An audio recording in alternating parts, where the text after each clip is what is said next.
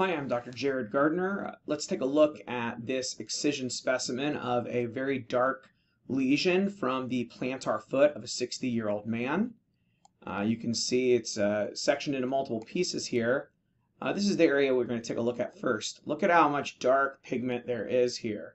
So clearly this is a proliferation of melanocytes. Now, if you've watched some of my other videos, you know that melanocytes normally have a gray or gray to pink cytoplasm that's usually not very pigmented. However, as with all rules, there are some exceptions. Here you can see that these melanocytes aren't highly pigmented, but up here these are. So usually very darkly pigmented cells in the epidermis are going to be keratinocytes, and in the dermis are going to be melanophages. These actually down here, probably most of these guys that are very dark are actually melanophages. But these dark cells up here, they're actually heavily pigmented melanocytes. So this is a melanocytic lesion. It's very pigmented.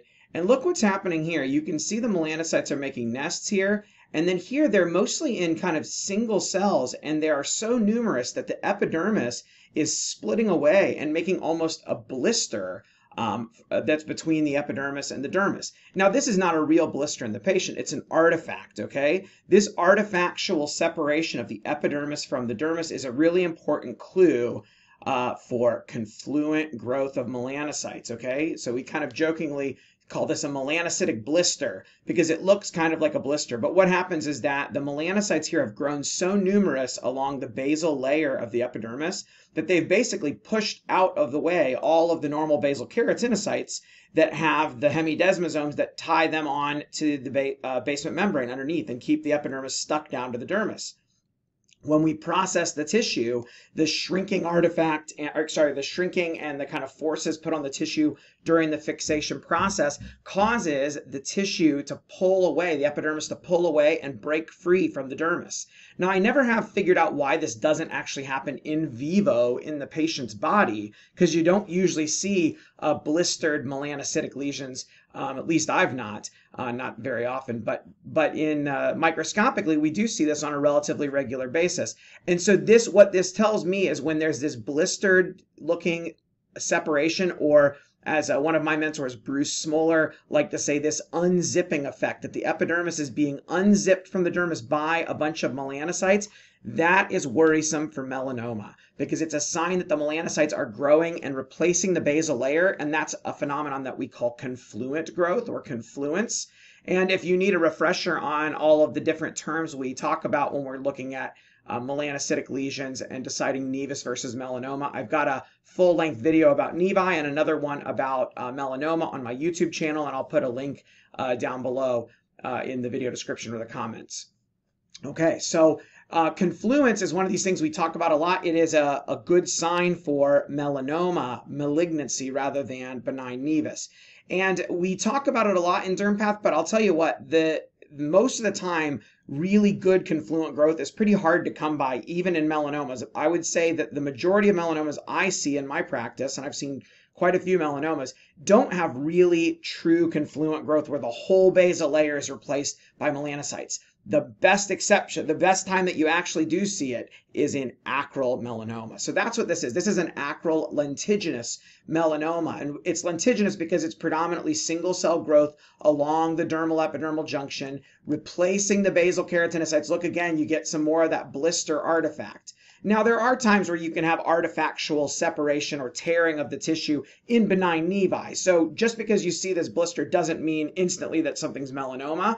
But I look really closely at the lesion whenever I see this phenomenon, this unzipping of the epidermis from the dermis, because it's a clue for confluent growth, okay?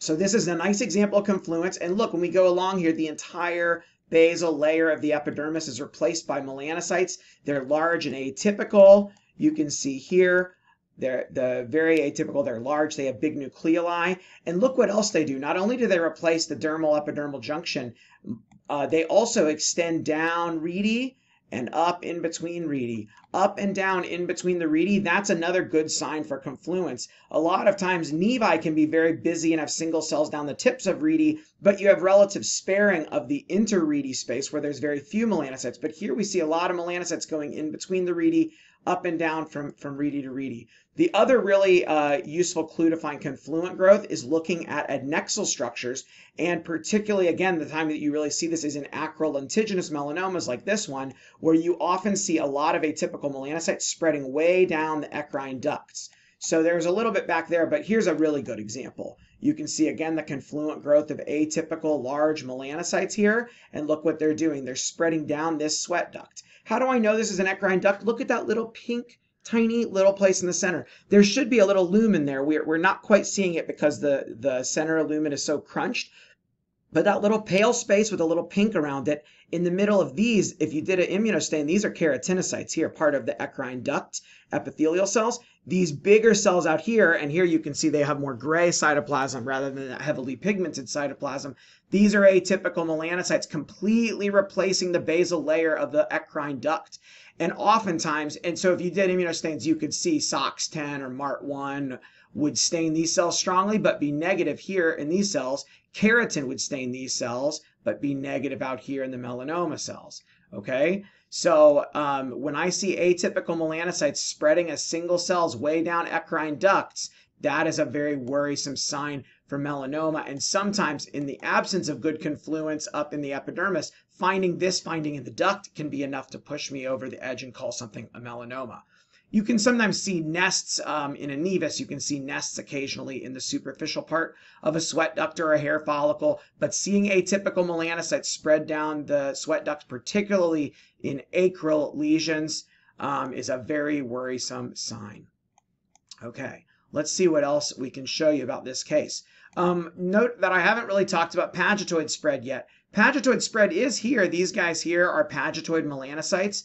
And melanomas often have Pagetoid melanocytes, but you know what? Acral nevi, benign acral nevi, can look kind of weird. They can have bigger nuclei, and they can have Pagetoid melanocytes as well. So Pagetoid spread by itself in acral skin doesn't definitively make a diagnosis of melanoma. What I really like to see is severe nuclear atypia and confluent growth. Ideally, I like to see those two things together. Not every case works that way. Let's look at some other examples here. Look at this. You can barely tell, but this is actually an eccrine duct that's almost completely replaced by melanoma cells. Okay, if you're having trouble, again, you can do a melanocyte stain and a keratin stain, and you'll be able to tell that there are keratinocytes there. Let's look elsewhere in the lesion here and see if there's another, I think there's another area over here I wanted to talk about.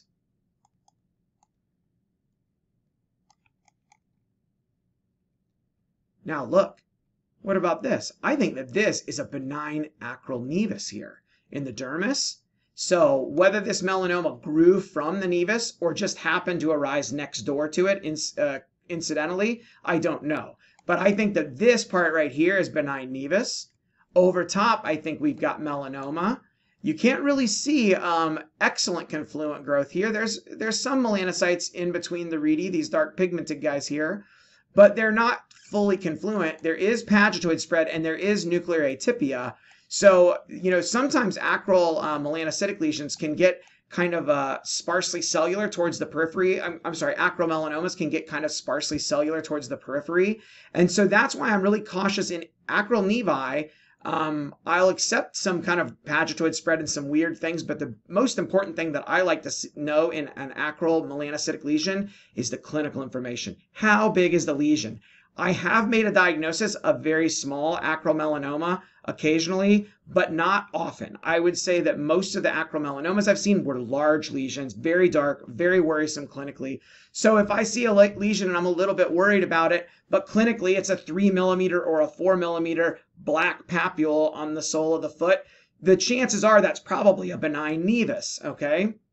Again, I've seen exceptions, but that's what's really important. So if you're a dermatologist watching this, getting a clinical picture and providing that information to your dermatopathologist can be exceptionally helpful in helping us know if we see something kind of unusual in a melanocytic lesion on acral skin, how much to worry about. Okay, the other thing that a lot of people talk about is the pigment. Pigment from the melanoma or from melanocytic lesions in acral skin often gets up into the stratum corneum, okay? And if you're a dermatologist, will look at acral melanocytic lesions and look under dermoscopy and try to see if the pigment is in the furrows or the ridges, okay? So in acral nevi, oftentimes the pigment is confined to these little depressions, the furrows, but is not up in between on these ridges. But here you can see there's pigment both in the stratum corneum, in these dips, the depressions, the furrows, and also up here in the ridges. And I think that that corresponds to basically the fact that the melanocytes are growing up in between the redi into the inner redi space over the papillary dermis, and then pigment from those melanocytes is getting pushed up into the epidermis over time. And I think that that's why that this occurs. So seeing a pigment spread in both the furrows and the ridges can be a helpful clue to support a diagnosis of melanoma. So here again, the atypical melanocytes. So here we have melanoma in situ in the epidermis. The dermal stuff here, I think, is all melanoma. Look what happens here. How interesting. I'm sorry, did I say melanoma? I meant the dermal stuff, I believe, is all nevus here. The junctional stuff, the intraepidermal stuff, melanoma in situ. And then over here, all of a sudden, the nevus kind of stops. And you've got this zone of dense fibrosis. And look at the collagen pattern here. This collagen is really dense and kind of almost homogeneous. It looks very different from the reticular dermal collagen down here. And it looks different from normal papillary dermis. Let's see if we have any normal papillary dermis. Here's normal, this very fine, delicate collagen. All of a sudden, this collagen has been replaced with this dense sclerotic collagen. There's also a lot of pigment dropout here. I think that this is some regression change. So this is, I think what's happened is that the melanoma is growing here. I believe these cells here probably represent invasive melanoma. It can be really hard to tell what's invasive melanoma and what's just the background melanophage. Doing an immunostain, either MART1 or SOX10 using a red chromogen rather than brown. Brown obviously would be very hard to interpret here because it looks a lot like the melanin. But doing an immunostain for MART or SOX can help you tell which cells in the dermis actually are true melanocytes. And that can be helpful if you're having trouble measuring a Breslow thickness on a lesion like this. Again, the other complication is deciding if this stuff is nevus or melanoma, and that can be very challenging even for experts to decide sometimes. I really believe the growth pattern of this, the way that it trickles down and matures, trickles in between dermal collagen, that stuff to me supports benign nevus. But I think where we were over here with all this kind of regression like fibrosis in the background and atypical melanocytes, heavily pigmented, many of them in the dermis, I believe that that's probably the melanoma invading. So I would regard this as an invasive melanoma, acral lentiginous type with a background nevus, and it shows us a nice example of confluent growth with that unzipping artifact, a nice example of extension of confluent atypical melanocytes down adnexal structures like the eccrine ducts. And of course, we won't see hair follicles here because we're on the plantar surface of the foot and there are no hair follicles there. You can see here a lot better. This is the lumen of the eccrine duct, and look what we see, atypical melanocytes spreading down the duct. Now, how do we know this is a melanocyte? Look at the cytoplasm is clinging to the nucleus and the vacuole is around the outside. And if you've watched my short video on how to tell melanocytes from keratinocytes, you'll know that when the nucleus has a glob of cytoplasm stuck to it and a vacuole around the outside, that supports a melanocyte usually.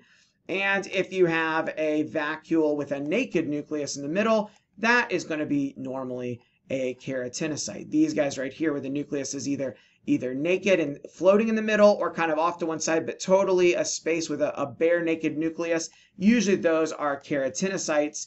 Keratinocytes get that kind of an artifact, but you can go watch that video if you want more explanation there. So acral lentiginous melanoma with nevus, these can occur in patients who are white and have light skin and low pigment, but also acral melanomas, it's very important to remember, they are the most common type of melanoma that are seen in patients with dark skin types, African Americans and other darkly pigmented patients who have a very low risk of melanoma overall, but when they do get melanoma, the usual place they get it is on acral skin and particularly under the nails, the subungual area, under the thumbnail or the great toe, the big toe is a commonplace, and also on the acral skin. So it's really important to remember that darkly pigmented patients can get melanoma, and the acral site is where they often get it. But I would say that most of the acral melanomas I've seen are actually in white patients, just because melanoma is so much more common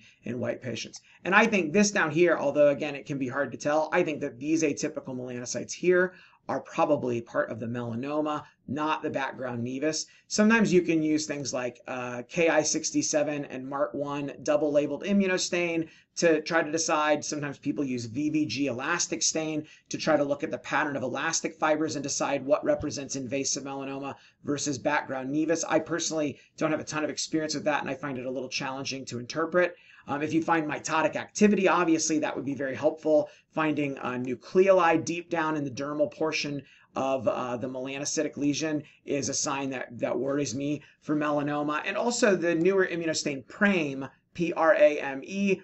I just recently started using that in the past few months, and I'm still gaining some experience with it. It's not a perfect stain, but it can be helpful, and I've seen a couple times already where it can be really helpful in staining the melanoma in situ and the invasive melanoma, but being negative or very weak or focal in the background benign nevus. So that's a kind of cool stain if you have a chance to try that out.